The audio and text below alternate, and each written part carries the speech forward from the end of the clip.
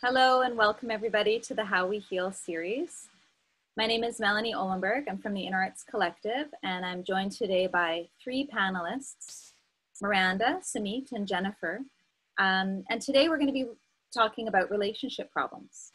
Now, the How We Heal series is really committed to some of the topics and issues that we're noticing in our practices so that we can give folks resources and tools and support that they need to navigate these challenging times while we're in the middle of COVID, but also to give folks tools and resources post-COVID that they can continue to use moving forward. A lot of the themes that are coming up for folks are not time-specific themes. They're themes that come up for people time and time again, and we're just feeling that it creates great value to be able to pull together during these times and use COVID and these challenges as teaching tools for us all to find the resources and the support that we need. So to get started, we'll start with just an acknowledgement. If you guys could take a moment to feel the land that you're on and appreciate the ancestors of that land. We're coming from all over the world. And give thanks to your own ancestors.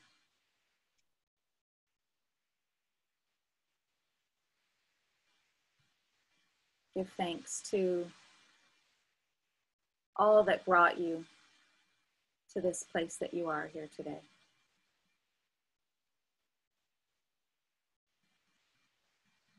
I'd also like to honor future generations, because the work that we do today in our relationships and with each other will help foster a future for our children and their children and their children. And I'd like to give gratitude to all of you here today for stepping forward to do this work and to have these deeper conversations and support each other.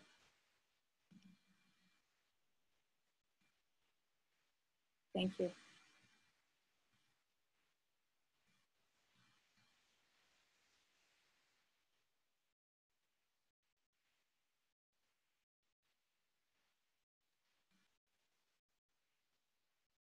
So to open up, I'd like to invite Miranda. Would you mind introducing yourself, the work that you do, to give our listeners an idea of who you are? And also in the context of relationship problems, what brought you to this conversation and why you're jazzed up about being here today. Yeah, thank you. Thank you, Melanie. Thank you for bringing us all together. So, maybe I'll start with the second question, which is what really drew me to this topic and to put my name forward as a panelist. All of the people that I have seen in my counseling and therapy work have all been bringing with them relationship issues, whether it's from past or present or the desire for future relationships. So it's so intertwined with who we are as humans. We are all intertwined in past, present, and future potential relationships. So it's very much part of being human. And I'll talk a little bit more about some of the things I see people I'm working with most recently struggling with or dealing with. But my own background is kind of from the kind of Western training side of things. I'm a social worker by training. I have a master's degree in social work, and most of my frontline clinical counseling services were with people dealing with mental health issues and substance abuse issues. I also worked with women and children who had lived with trauma and were recovering from trauma, physical violence, emotional abuse, sexual abuse. And I have a private practice now. So I worked in agencies, publicly funded agencies for many years, but now have a private practice. But I also have gone on my own and kind of departed a bit from my social work training by becoming a meditation teacher and mindfulness meditation teacher, as well as breath work. So I take breathing work from the yoga tradition of India, and taken what has kind of come to the Western part of the world from that. And then most recently, my own development is in just deepening my breathwork practice. So I've been dabbling in some other traditions that are new to me, which I'm really benefiting from personally. And when I work with people, I really just present, you know, here's kind of what I know, here's where I'm comfortable working and supporting you. And I offer up to my clients some choices about which path they want to take. Do they want to do more breathing and mindfulness, experiential kind of body, breath, mind work? Do they like more of a talk therapy, cognitive behavioral therapy, send you home with some notes to track and journal your thoughts and feelings and actions? So I kind of really tailor what I do to what people are really interested in, because we're all different. And, you know, I like to be able to offer people some choices. Yeah. And I see individuals and couples and families, more families with teenagers, but families, couples, and individuals. Thank you so much. Sumeet, would you mind introducing yourself and what gets you excited about this topic? Hi, everyone. My name is Sumeet. Thank you all for joining us. I'm a psychotherapist, writer, and comedian based in Toronto. I work mostly with millennial and Gen Z men around modern male issues, with an emphasis on spirituality. So what brings me here is that for most of my life, I struggled with relationships, not just with intimate ones, but just with relationships, any kinds of them. And so I was mostly a very kind of lonely person, didn't know how to communicate with people, be around people, because I lived a very kind of sheltered existence. My parents always kept me indoors, you know, which is kind of something that a lot of millennials are struggling with, you know, having a kind of heavy attachment to technology and the way that that's affecting the way we socialize. So yeah, for a long time, I just didn't know how to navigate relationships at all. But then when I started to do my psychotherapy program, I was forced to finally confront this because I had to. And what I realized is that, because I used to always think of myself as a strong, independent person, I can heal everything on my own, figure everything out on my own, which is kind of something that that's a baggage that a lot of men have, you know, being very stoic, I don't need anyone, you know, that kind of thing. But the truth is that humility and surrendering to relationships and the feminine and all that it has to teach the masculine, it was the most powerful and intense healing I ever experienced. You know, because I went from always struggling with tension, conflict, confrontation, intimacy, vulnerability, to now being quite adept at those things. You know, over years of practice with some tools and concepts that I'd like to share with everyone.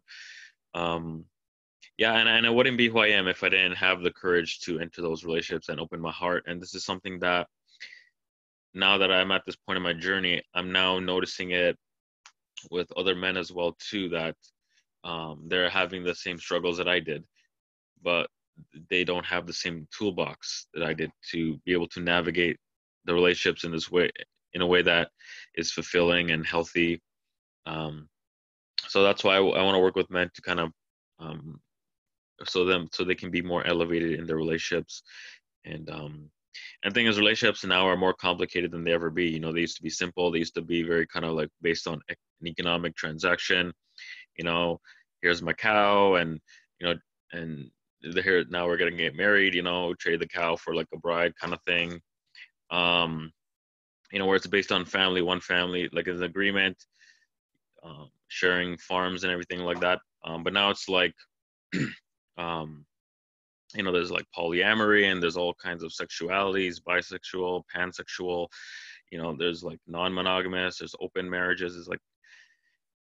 It's just so much variety and complexity. And so then now there's more need than ever to enter relationships with mindfulness. So that's why I want to kind of, and last point, now that relationships aren't so much based on an economic foundation, and now that people aren't getting married as much or having children as much, we're now being called to ask, so what is the purpose that relationships can serve us? And so the purpose is that, with a less emphasis now on money and children and things like that, I feel like relationships are now serving a higher purpose of how can they serve our evolution? How can we grow together? How can we share a vision together and work towards it? Right. And that's where I think spirituality is key, because spirituality has always been about that. It's always been about having a higher vision, serving the higher self, and higher ideals. So that's what I want to bring to relationships. Thank you so much, Sumeet. Thanks. Jennifer?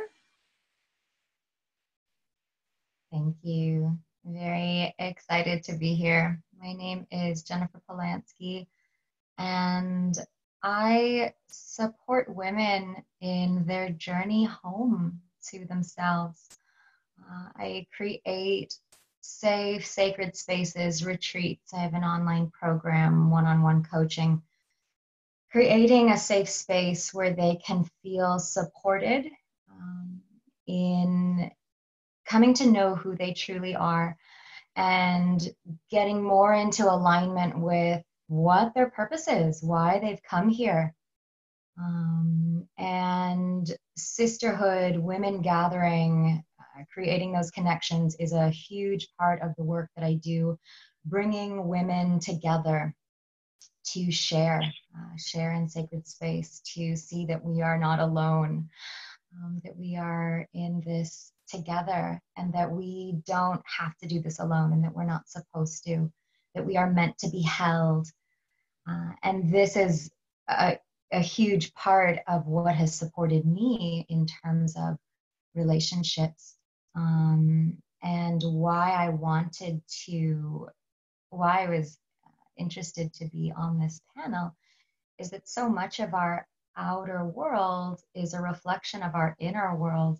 So if we're having issues in our relationships, any kind of relationship, it's most often pointing towards something within us that is out of alignment, a lesson that we need to learn by being in this partnership. Just like Sumeet said, what is the purpose that relationships are serving? They're serving as mirrors for us. And so in terms of training, I am a coach, I'm a certified nutritional practitioner, a Reiki teacher. I'm also trained in shamanic earth practice and tantric embodiment, and somatic sexual education. So it's using lots of different science with spirituality and earth-based practices to come home, to find the truth, and to live with as much love and pleasure and joy as possible. I'll say that much. Thank you. Thank you so much. So to get started, we could just dive into the challenges. What are you guys noticing in your practices as the key challenges that are coming up in loving relationships? For the sake of time, maybe today we could focus on intimate relationships, knowing of course that those skills will transcend to other relationships with loved ones, family members, friends, but just for the sake of time, maybe focusing on intimate relationships. So what challenges are you noticing in your work in terms of relationships? Okay, so for me, what I'm noticing is a lot of perfectionism, which it comes quite a bit from our culture, partly from technology, where social media kind of encourages people to create these curated images of themselves. And so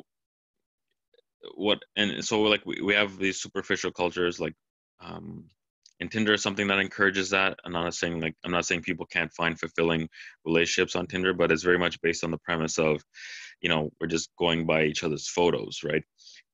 Not so much who a person is.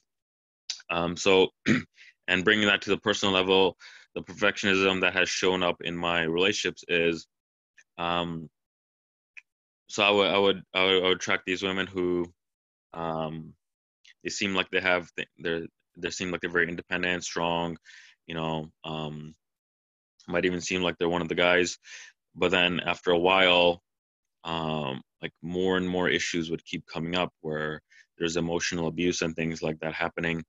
So it was almost like I was falling for this illusion, and my responsibility in that was that, so with them, they were trying to show this perfect image of like, look at me, like things are all beautiful, all pretty, and not revealing their ugliness. Whereas for me, so my issue with that was that, whenever the emotional abuse would occur, just like with a lot of men I'm noticing now, especially in my practice, there would be this shutting down where, I would be hurt, you know, deeply hurt, but I wouldn't say anything, right? It's almost like, I was disassociated. It's kind of like, it really felt like that. Like I just blanked out and didn't know what to do because I was so shocked, because I had so much bought into the illusion of perfection.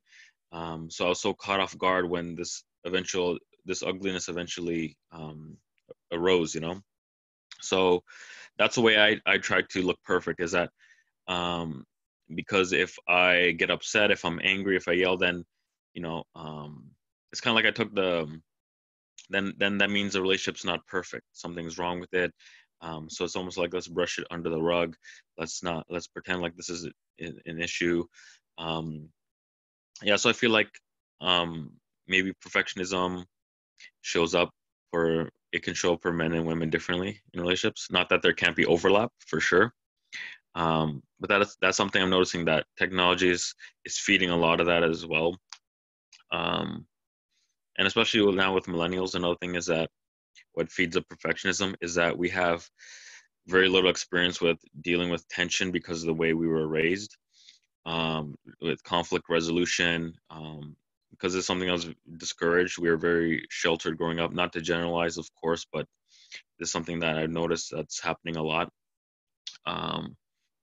You know, like I said, I was kept indoors a lot, so I didn't know how to interact with people. I didn't know how to deal with tension when it comes up, so that I wasn't resilient. Whereas people who are from older generations, they're constantly around people. You know, they weren't indoors all the time like we were on our computers, on our phones.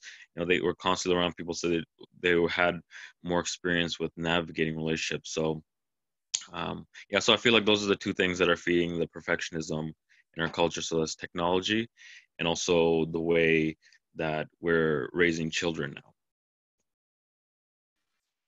Interesting. Yeah. Yeah, maybe I'll pick up on the thread if that's okay, Melanie. I think Sumeet raised some really interesting points, and I think we're all kind of weaving together a very common story. The things that I find people, individuals and couples come to me with usually start off with just what people expect their intimate partner relationships to be like. So, you know, we often have conversations about what was the script that we were all handed, the cultural script and the cultural expectations that were handed to us around what a relationship should be. And often our disappointment is really about the gap between our hopes and expectations and our lived experience. And we are drawn to partners for various reasons. You know, we are mammals, like peacocks and other animals. You know, we strut our stuff, we kind of show our prettiest feathers to draw and to attract a partner. But that's short-lived. That's the initial kind of phase of a relationship and the attraction.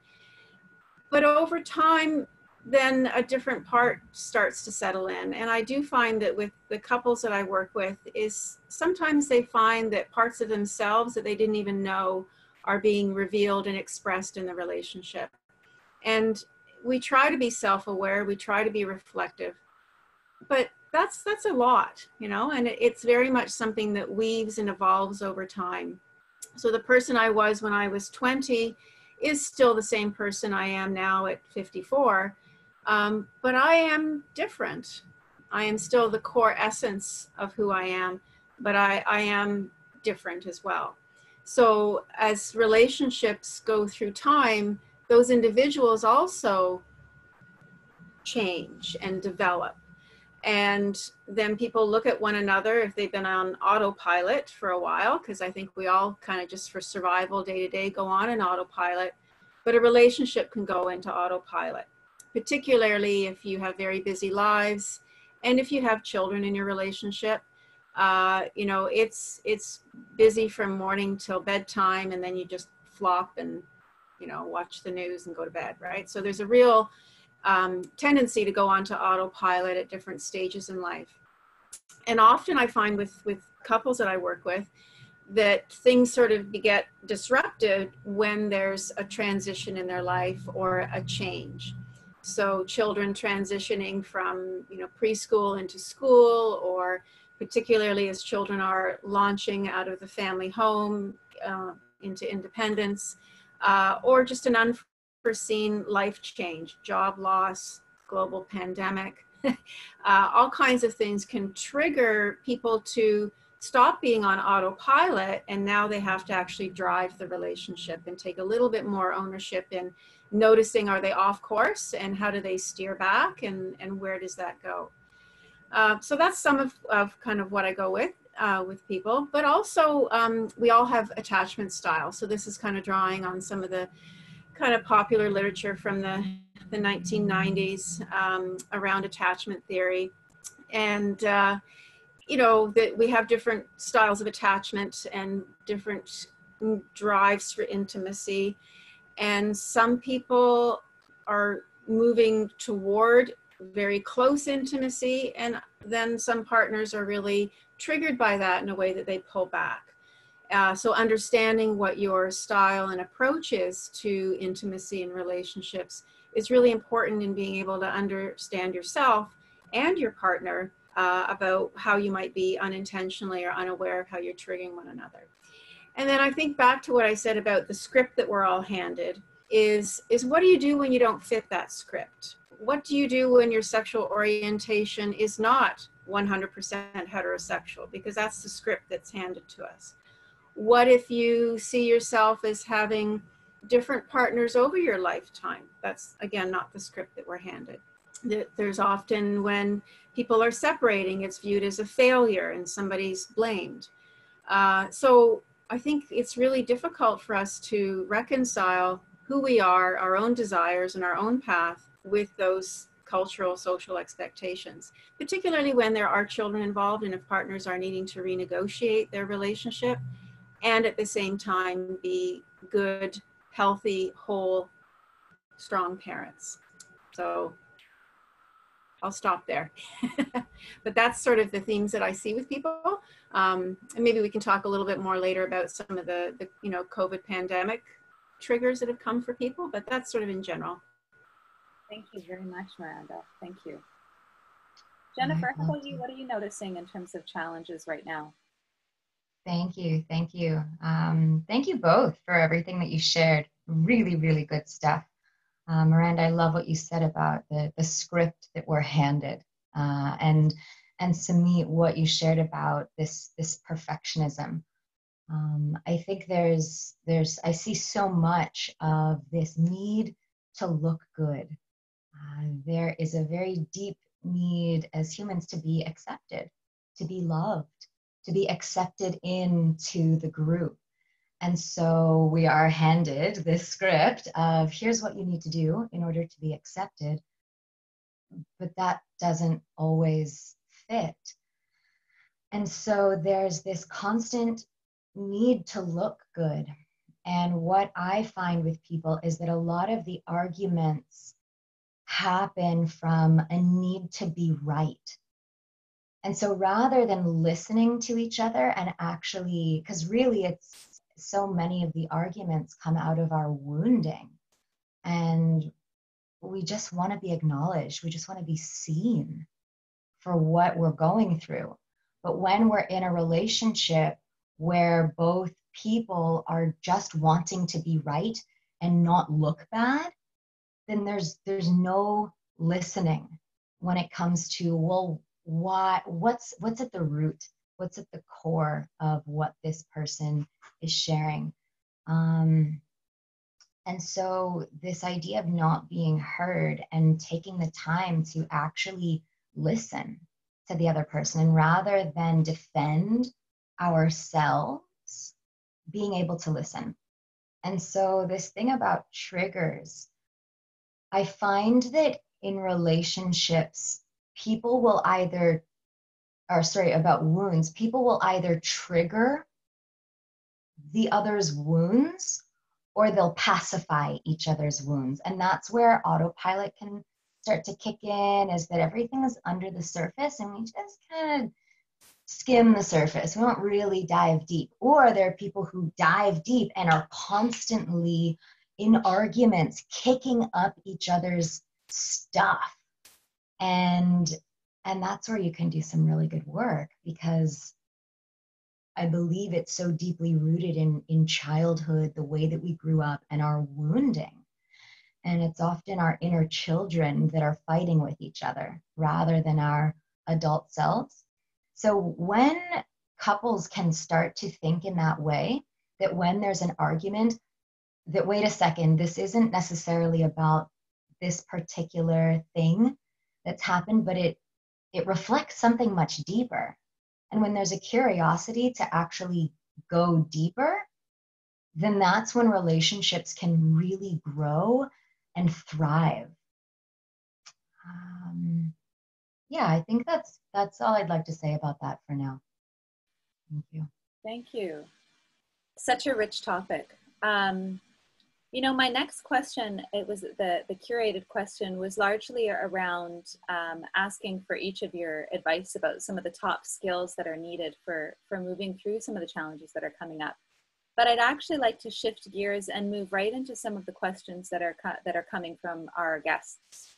Some of these questions came in from people who are not with us today. They couldn't make it, but they sent their questions and they're looking forward to the recording afterwards.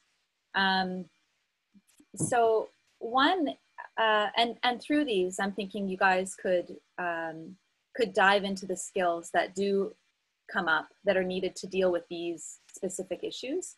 And if there's anything left remaining at the end, we can hone on that. But I do think a lot of great skills will come up that are very relevant for our guests, you know, from each of you, and it will give us a little bit more time to focus on what's relevant for folks. And if you do have a question, guys, you can send it to me privately in the chat box, or you can send it to everybody if you're comfortable with your question being seen. So my first question is from Anonymous.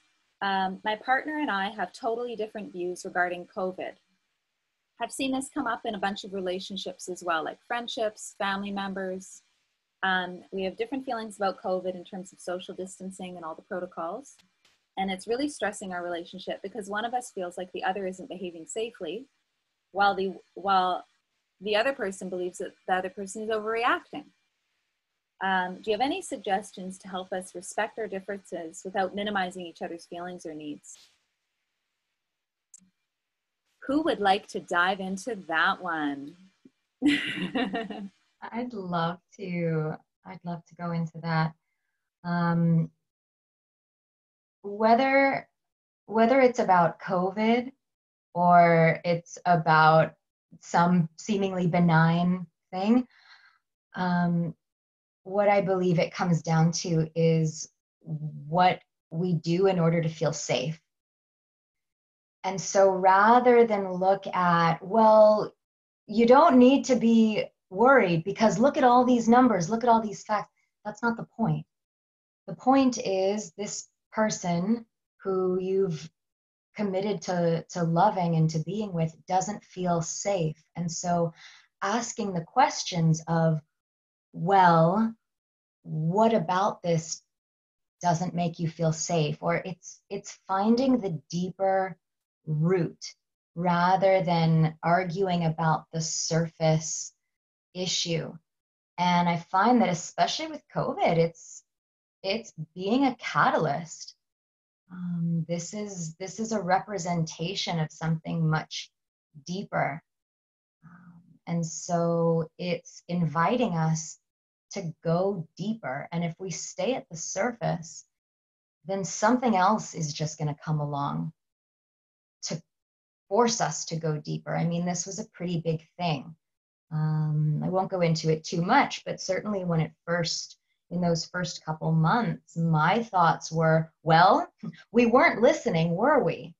And now this had to happen to really get us to pay attention to how we're living. That's how I saw it. And so specifically with this situation, I think it would be really beautiful for couples to sit across from each other, and if a mediator is needed, then a neutral friend or someone who's a professional to sit across from each other and share, this is how I feel, this is how I feel, and then the other person repeats back, what I heard you say is, and this is how I feel. And that way both people are being heard and feeling heard, and very often that begins to break apart the tension and the stalemate that's happening. I'll put that there. Thank you. Great points, Jennifer. It's the stalemate's really tough for people to break out of, right? I think often couples will kind of dig into their positions and get really stuck there.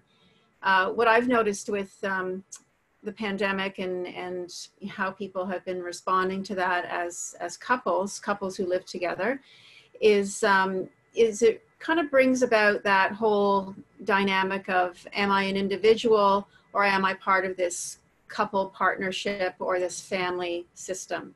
And I think it sort of starts to shine a light on some of those tensions that many people feel. And some people, some families, some couples, they don't really feel the tension. They have a very strong sense of a cohesive partnership and use pronouns of we and us, and negotiate and are very agreeable on lots of things that affect their system, their grouping, their coupling. So for some of the people that I've seen during the pandemic, they've actually been quite united in that. And there's less of a sense of I and me and much more of a strong sense of us and we. And I think that in couple relationships, that's often the tension, is me as an individual and how I am, and then us as a couple, as a people in a relationship. And for where there's conflict, and I think COVID has really, for many people, focused on all of the places globally where we have vulnerabilities, whether it's in our public health system, our long-term care facilities, homeless shelters, but also in ourselves. So a lot of people who tend to be a little more worrisome or anxious, many people have been quite triggered by the pandemic to be more anxious and more cautious. And if the other partner is not inclined that way, I think that's where I've seen some tension and conflict, where there's some pre-existing anxiousness. And then we get into that struggle of I, me, and us and we. And then this other layer of worry that's both real and maybe more anxiety based. So it's complicated. It really does require really great communication skills. And when I say communication, I mean much more on the listening and understanding side of communication rather than speaking. And most couples I work with, we spend a lot of time on the skill of listening.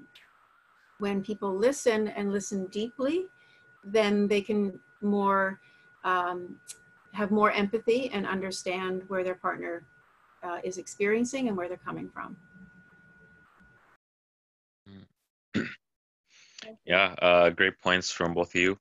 I think something that can help a lot is just knowing that even the experts are not really sure what's going on, some of the time. They flip-flopped on, some policies. Sometimes they say masks, sometimes they don't say masks. Some doctors say they don't work, some say they work. So it's like okay, kind of just know that, have that humility of, okay, it's very complicated. We all kind of don't know really what to do. It's called novel for a reason. It's new. So we're all just kind of figuring it out together. So something that could help is just, to just learn together, do some research together openly without judgment. I definitely agree with what Jennifer was saying about look at the deeper issue. Is this about, because if the relationship is so strong and powerful, I get that there's the issue of safety, but should someone really wearing a mask, whatever, really undermine it for you, right?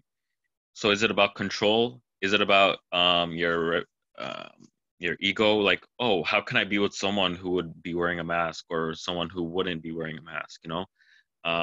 So is it about that? Because sometimes it is, right? I know that's what it was for me. Because there's a lot of different in my relationship, there's very polarized political opinions that can arise. But what has helped is that, because at first there'd be some. Sometimes we both would kind of mock each other, and sometimes there would be disrespect. But then when we actually took the time to just like, okay, hold on, okay, I just wanted to explain why you believe this, and then so we both give examples, we bring up articles, and then by the end we're like, yeah, this is really complicated, and we kind of come at it with the synthesis of both of our views. It's like kind of we're both right and wrong. It's kind of like we there's a balance. So I see the value in the other person's perspective, because now they bring balance to mine, because mine was a bit extreme. And so that's where this is useful. So that's where you can find that this polarity can be useful, because like, okay, do I need to bring some balance? Because if I'm thinking no masks ever, is that a bit extreme, or in some situations are they warranted? So it's like bring some open-mindedness. And one last thing is that in my relationship, we've gifted each other what we call a love book. So it's all the reasons that we fell in love with each other. And so in the book, at the end of the book, it says to whenever we're angry at each other, upset, whatever it is, that to remind ourselves to look through the love book, for the reasons that we fell in love with each other, because when I look through it, it's like I remember all the memories and the connection and the compatibility and just how much happiness that brings me, how much it's changed me as a person. And then I see how petty this argument is. It's like it's not really worth it, especially when we live in such precarious times when a lot of people are dying from like accidents, from viruses, from so many different things, famine.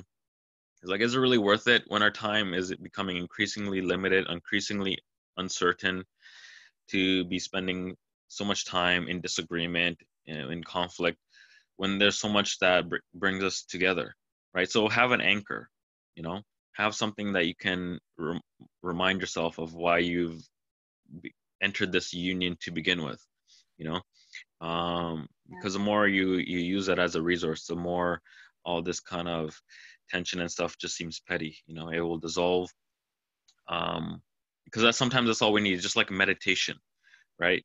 It's just coming off center. It's like whenever you become upset at someone says, and you forget. It's the monkey mind. You forget about the context. You forget to have empathy. Did this person not get any sleep? Is there a loved one dying in the hospital, and have they been grieving, right? But if we're reacting, which our culture always encourages, react. Here's a tweet, react to it. Don't think about it. Don't question it. Don't do your own research. Like, okay, then we're not gonna have the patience to be like, hey, are you okay? Instead of always making about our pain, our ego, right? Mm-hmm. So come back to have something that helps you come back to center, is what I'm saying. Yeah, I hear a lot of similar themes in terms of your guys' responses to that question that I think could help a lot of folks in different challenges in relationships, when you're both coming from really seemingly very different perspectives or different points of view, to do the active listening and the mirroring, when you repeat back to the person what you've heard them say, seeking mediation, grounded. I like what Sumeet said about the mindfulness part. I like what Sumeet said about mindfulness, because I think, often in a conversation that escalates and gets heated is it feels there's a desperation for each person to make their point and to be heard. So then sometimes the points get made more poignantly and more passionately, which shuts down the communication and the connection. But a practice of mindfulness, I think, is one piece. Is it helps you to step out of the intense emotion and to observe it. Yeah. And it's also, and this is one of the things I've been reading more about, is about the philosophy of the ancient Stoics, is having what they refer to as the view from above, which is really about perspective taking. So not just, you know, sort of looking at your own emotions in a mindful way and watching that, but also taking more steps back and looking at the bigger picture. Because when we're heated in the conversation in the moment, we are triggered emotionally and say things that are from those intense emotions. But a Stoic practice or a mindfulness practice is about noticing those emotions, but being able to see a much bigger picture and perspective, much what Sumeet was saying, you know, going to what he and his partner have created is a love book, a love story about who are we? And that helps to take, you know, him into that perspective, which is so helpful. And that's often what we lose in times of conflict is perspective. Mm-hmm. Yeah, absolutely. I'd love to dive into. Can I say? Oh, yeah. I just want to highlight that last thing that Miranda had said earlier. And it all ties so beautifully together with what's being shared in the practices that are being offered, is when you spoke about when we hear each other, it's so much easier to be compassionate. And so I really want to highlight that when we are able to really hear the other person and to have a few minutes meditation and to bring more mindfulness to it, it really supports in cultivating compassion for the other. Mm-hmm. Thank you. Thank you. So Carol had asked earlier a question. It's about moving beyond forgiveness. Like there might have been hurt that had happened both ways. It's about letting go. Like, do you guys have any suggestions or recommendations, tools, practices for when you really need to just let go of the baggage, release that so you're not hashing it up and thinking about something that's in the past. You're letting go of those cords. I'm summarizing, Carol. So does that capture your question, Carol? Yeah. Do you guys have any suggestions for when it's time? I don't want to get into forgiveness. I need to let this go. What would you suggest? Yeah, so something that's helpful I find in letting go is always about the lesson, you know. What purpose did this relationship fulfill, this person in my life? Because I noticed that every time that I learn the lesson, every time I learn the why, right? That thing or person just, they faded away, you know. It's like Rumi's poem, The Guest House, where he talks about how people in our lives, it's like our life is a guest house and people come and then go, you know, for varying lengths of time, and they all come bearing gifts, right? Which are lessons for our soul to evolve, right? To grow. So reflection is what I'm saying, is that is always helped me let go. By kind of looking at the relationship, what went wrong, just asking myself various questions. Why did it go wrong? When, you know, where, what could have gone better, and how can I use this to move forward in life, to make my dreams come true? What did this person teach me about myself? Because once I've learned the lessons, instead of having this kind of not being able to let go of it, there's this gratitude. It's like, wow, instead of feeling hurt and broken over the devastating losses, there's more just awe and gratitude. Is like, wow, I can't believe the universe sent me something so beautiful so that I can heal and grow and learn and become a more whole and self-actualized person.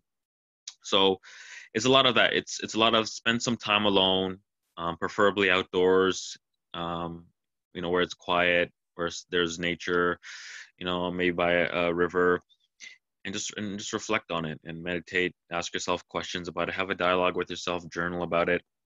And another thing that helps me move on is empathy, where our relationships ended, and like you said, there's having trouble letting go of what the other person has done, how I have behaved myself as well. But then when I look at the person's story and my story, of how we got to that point, there's just all this empathy, and it's like, it makes sense to me because I can see what led up to this moment. So then there's not that confusion of, oh, how did things get like this, and how do we treat each other like this, even though we first loved each other? Because you can see now how, like Jennifer was saying, you can see how our behavior was arising from the wounding. Can you acknowledge the woundedness in the other person, because they were just mirroring to your own woundedness. Mm-hmm. So I find that of the time, and I'd like to hear from Jennifer and Miranda as well, and we still have another 2 questions. Nice. So, I just wanted to like a heads up, just to finish your thought, and then I'd love to hear from Miranda and Jennifer as well. Yeah, so last thought is just when I have trouble forgiving myself is when what helps is just looking at my story and seeing what I've gone through, just feeling, grieving that. Yeah. Mm-hmm. Thank you. Great. Maybe I'll try some of the points that Sumeet said. I was also on my mind, but I think where letting go is really difficult for people is usually when there's a betrayal of trust. That's the hardest wound for people to really heal from. And, we are sort of speaking in general terms because it's a, recorded session online. But I think when there's betrayal of trust, that is the hardest for us to heal from. That sense of safety has really bottomed out for us. I guess 2 things I would say is, one is I encourage people to really feel emotionally the depth of that betrayal. Because if you start to feel it and then shut it off, you're going to feel it again tomorrow. So some of what keeps us in that memory and experience is that we end up prolonging the experience over many years, and then experiencing it over and over again in our minds and in our hearts. But allowing ourselves to really feel the depth of that betrayal, and to, just have like that gut-wrenching cry or scream or whatever the emotion is, but to really be raw with it. That's very cleansing and healing. And I think a lot of us are really reluctant to do that. We get close to that and then we pull back from the pain. And the other is where I draw on Buddhist philosophy and my yoga philosophy that I have, learned and studied, is that a lot of our suffering, or all of our suffering, is 2 things. It's our memories of the past, where we continue to relive and replay past experiences, or worries and fantasies about the future, and our attachments to both the past and to the imagined future, and that therein lies the bulk of our suffering. You can't force anyone to just let it go, but I think doing that real raw experiencing the emotion, and then having the awareness that the emotion is past reliving, or looking forward at hopes and things that we're attached to that are fantasies. Beautiful. Yeah, so going off of what Miranda just shared about feeling the depth of it, absolutely. Because we say, and I say it too, we talk about letting go. I'm going to let this go. And really what that means is I'm going to push this away. I have felt this as much as I feel I was supposed to feel it. Now it's time to move on. And what it does is it creates a resistance. And whatever we push against is going to push back. And so absolutely going into, wow, this is real. This is something I'm still carrying. Wow, I'm really feeling this. Be curious, bring a curiosity as much as you can to, interesting. and loving yourself there. I allow myself to still be holding on to this. It is totally okay that this is still in my field and that I'm having a hard time letting this go. And as much as you can, love the heck out of yourself for everything that you're feeling. And by going so deep into it, it starts to dissolve the resistance to it. And again, it breaks apart the energy. It starts to dissipate. Now, there's also an aspect of energy here. So one of the main things that I work with, I certainly am comfortable going until 12:05. One of the big things I work with is energy medicine. We can have physical hooks in our body, and matter is simply dense energy. That's what it is. And so we can also have energetic hooks. So if you're finding that you're feeling this energy when we're in a relationship of any kind where the other person can be quite smothering, it's an energetic thing. They're not actually physically smothering us, but energetically we feel confined. And so if you're feeling that there's still a hook in there, then chances are energetically there is. And so either yourself getting some sage, Palo Santo, clearing herbs, and speaking some proclamations.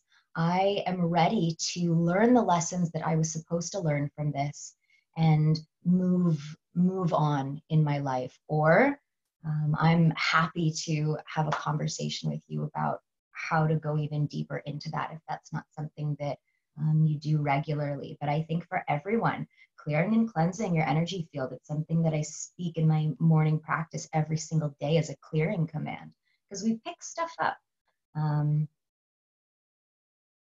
One last thing is that so often it's the wound that the memory triggered. Rather than that thing that happened, it's what core wound did that trigger for you? And so asking the question, how did that make me feel? And then how did it make me feel? Okay, that's the thing to learn that I still need to learn. Thank you. Wow, such a wealth of information and knowledge. Carol, you know, I just wanted to add one of, in terms of energetic clearing, I've never been one to cut cords, like a severance of a cord, but I blast them with love. So once the awareness of the lesson has emerged and the medicine that is in that relationship shows up, like this is what it was here to teach me, this is how it's helped me evolve as a human being, this is that deeper perspective that I have, and you recognize there might be an energetic cord or attachment or hook, like Jennifer was talking. I visualize that cord and kind of like a Care Bear stare, blast that cord with pure compassion and love, like thank you, gratitude for everything that this was, everything that this taught me, and it until the cord dissolves and you just like it just turns to dust and smoke, and just in your mind's eye, like allow it to fully dissolve. And I find the cords are much less likely to grow back with that practice. Yeah, so it's helped me and my clients in the past.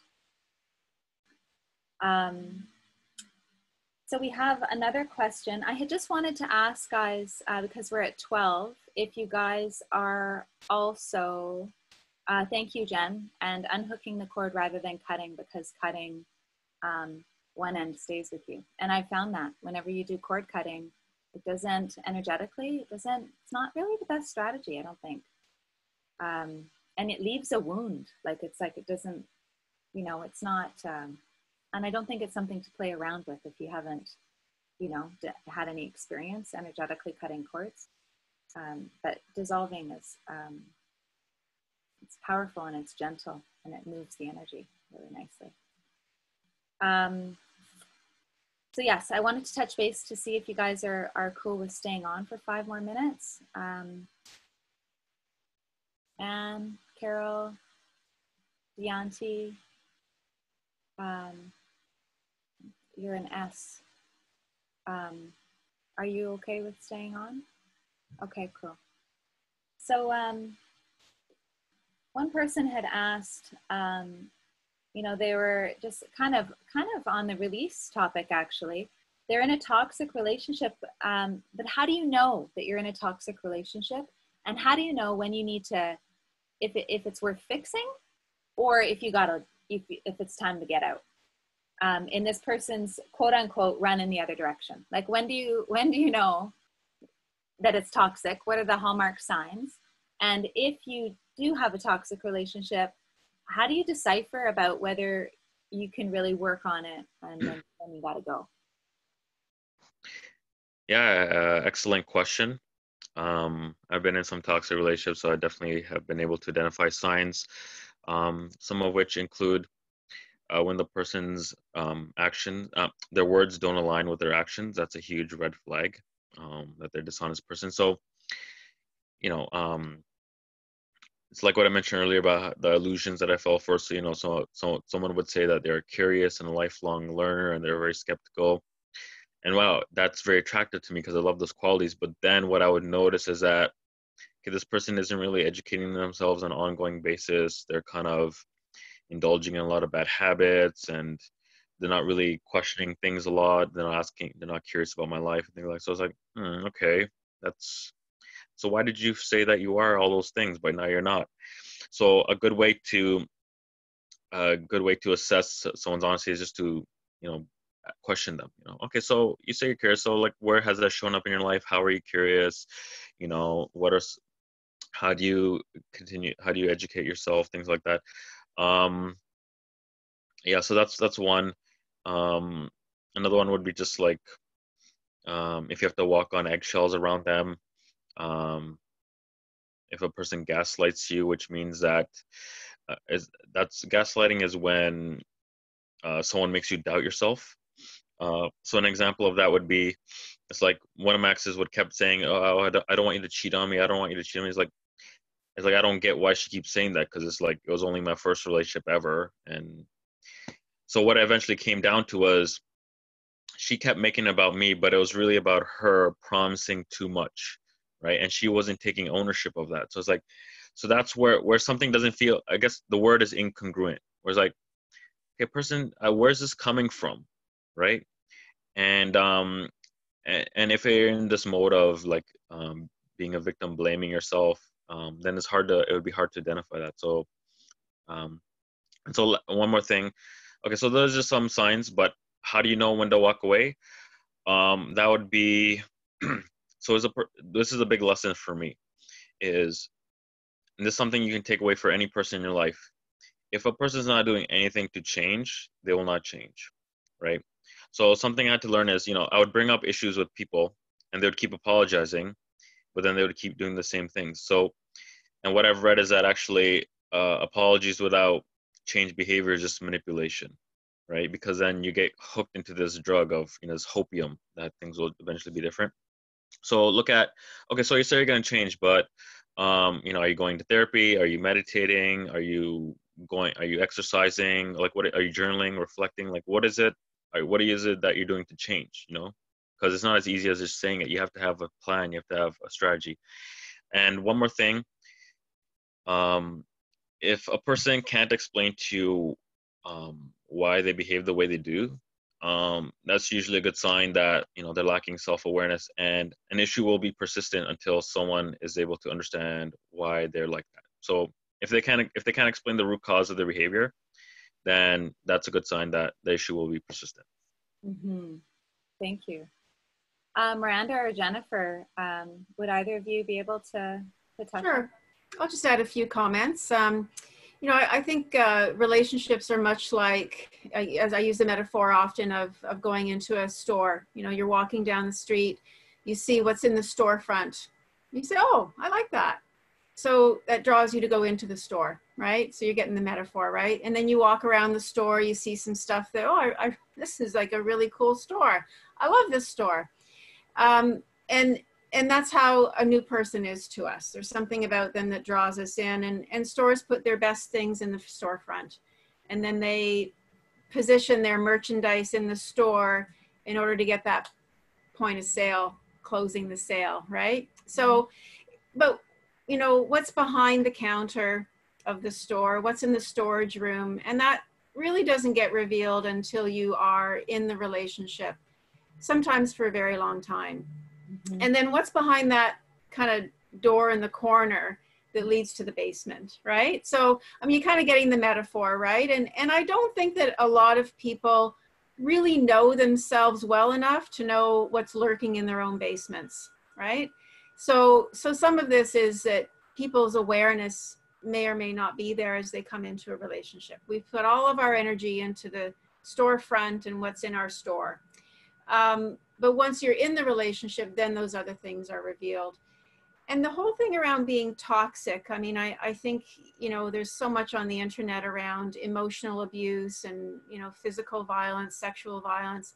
If there is any of those more, what I would call toxic dynamics, I don't think in my experience that most people who are so-called toxic really have the transformational change that is needed to no longer be that way. The capacity to really change is quite limited. So I think the tweaking around the edges of a relationship can be helpful, but that kind of fundamental, profound change of who you are, pretty rare that somebody actually really fundamentally changes that. Hope that helps. Thanks. Yeah. Yeah, I'll second that idea of are they willing to grow? And I don't think that you know, it's a checklist that, okay, now it's time to run. It's quite individual. I think it's very important to be in conversations with others who you feel safe. Sometimes we can share what's coming up in relationship and people can make judgments. And so being very mindful of who we're opening up to about it. We want to speak to people who can have a neutral eye and ask questions rather than make judgments about our relationship, because sometimes you're just going through a hard time. But if there's really a fundamental issue that one or both parties are not willing to look at, then no, it can't work. And also asking yourself, how do I feel when I'm with this person? How do you know if you're in a toxic relationship? Well, how do you feel with them? Do you feel really good and like you're being encouraged to be your best self? Do you feel supported? Do you feel safe? And if you don't, then that's the conversation to have.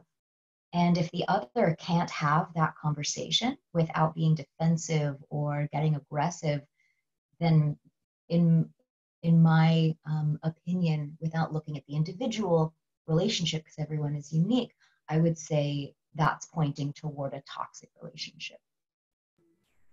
The words toxic and abusive and all of these terms are kind of a little ambiguous, and we may not get time to get into it. People can stay in abusive, harmful relationships for years, and 20, 30 years later, wish that they had left. And I will say, if you are in an abusive relationship, have some really good conversations with people in your life who are going to tell you something other than what you want to hear, which is that there's hope and stay. I know it's painful, but I would strongly suggest you talk to somebody who knows about abusive relationships and can help you to really understand what's going on. I have seen so many people in abusive relationships for 30, 40 years and look back and regret not making that decision sooner. So we have to talk to people, we have to give hope and chance for change, but we also have to take care of ourselves and not look back that 30 years was given to a hope that wasn't really there. And to me, that's a hopeful message. So yeah. Yeah, I've also known a bunch of people that have stayed in what they might say as toxic when they're really actually quite abusive, because they're seeing the best in that other person, but not really not really recognizing the relationship is quite abusive and harmful. We do live in a culture that really values redemption, whether it comes from religious experience and that kind of transformation. And I do think there's some really lovely values in sticking with people and loving them unconditionally. But abusive relationships are harmful, and it leads to years of emotional and spiritual and physical harm, and they are dangerous. Yeah, yeah, very good point. So we had one more question from Letitia, but I just wanted to our viewers who will be watching the recording to know that we will continue with this last question and then we will leave. But to our participants here now, I really want to respect your time. And if you need to head out, I totally respect and appreciate that and look forward to continuing these conversations with you, moving forward. This last one, I just can't imagine not asking it. It just seems really important. So even if we only touched on it a minute each. My partner has experienced a lot of trauma in their childhood, and it affects our relationship in so many ways. Sometimes I feel over my head, but we really do care for each other.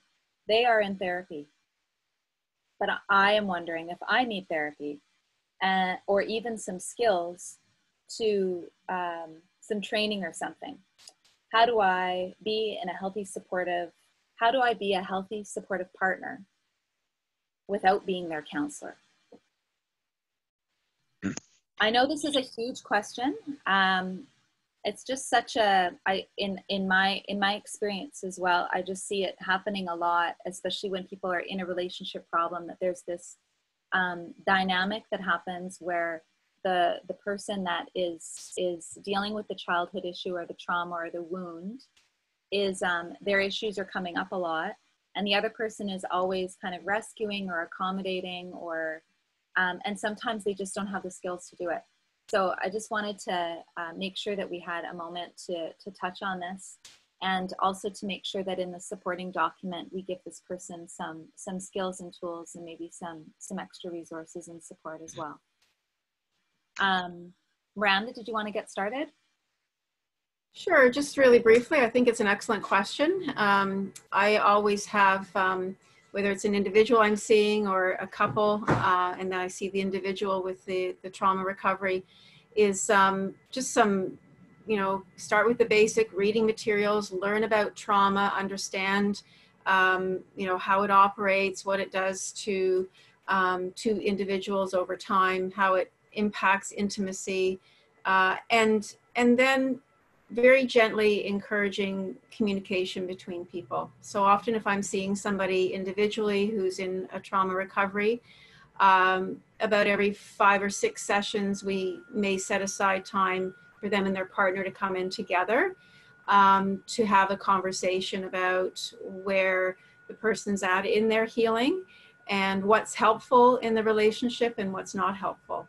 So it's something that I do offer to people is to have some couple sessions, but also for the, supporting partner to become very educated. And for the two of them, as best as possible, to very patiently and compassionately communicate and check in with each other much more frequently than most couples would.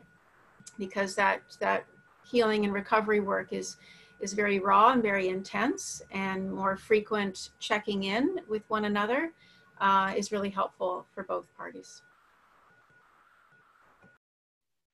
Thank you, well said.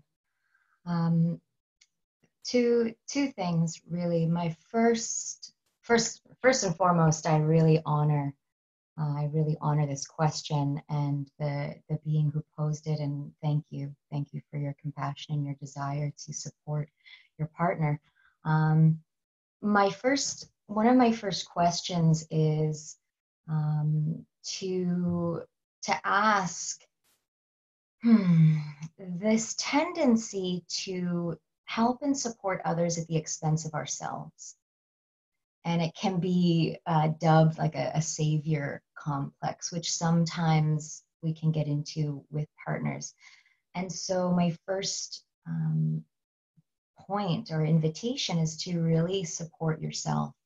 Make sure that you feel grounded and supported in your life, in your being, so that when you move to support this partner that you love and that you want to help, you're coming from a place of feeling quite grounded yourself. And then I think that having some basic training around trauma is an excellent thing.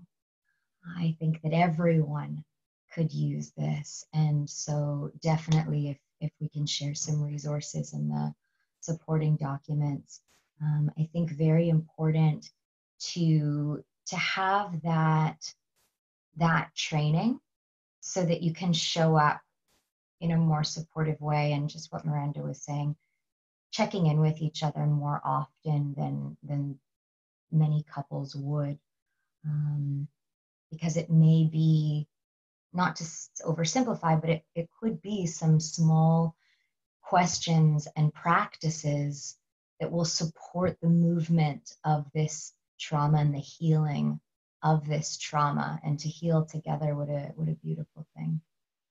So that's a yes to getting support yourself. Yeah, thanks. Sumeet, do you have anything to add before we close for today? Yeah, so I have experience with being in a relationship with someone who has trauma. So what would I say is, yeah, two things is make sure that you're taking very good care of yourself, because that's going to affect your resilience. Because the more stressed out you are, the more you're going to be prone to being triggered by the other person. So yeah, because the more I take care of myself, the more like my energy's up, my resilience, my mood. So that's all going to help. And secondly, a big issue with people who have trauma is that they struggle with presence, right? They can be triggered by certain things, disassociated. So what could help is just rituals, introduce something into a relationship that helps both of you bring in some awareness, right?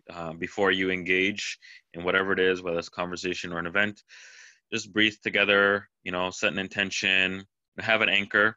What would help with someone who has trauma is just help them find an anchor that they can use to stay grounded in the present moment.